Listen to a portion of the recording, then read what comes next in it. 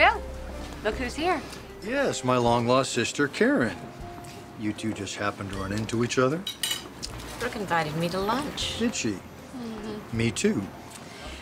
You wanted to talk to her, and Karen seemed reluctant to get on the phone. I've been busy.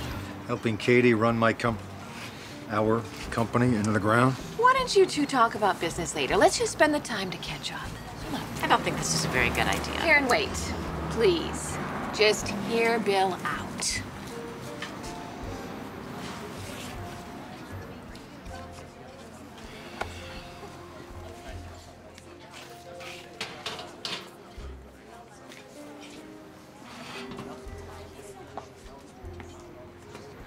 What happened, Karen?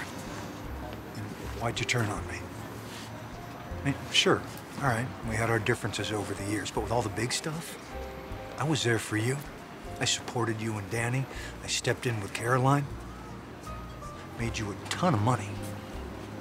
I mean, doesn't that count for something? But instead, you turn on me, you team up with Katie, you take Spencer from me. I mean, you know what that company means to me. It's like kidnapping my child. You want to teach me a lesson? Lesson learned. You can't handle people like you handle business. I was wrong the way that I treated you and Katie. I can't take it back. All I can do is learn from what this experience has taught me. I became very close to your sister towards the end of her life.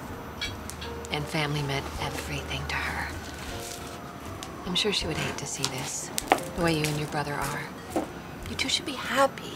You should be working together. What about you? Katie? Your family, too. Yes, but Spencer Publications is your family business, not hers.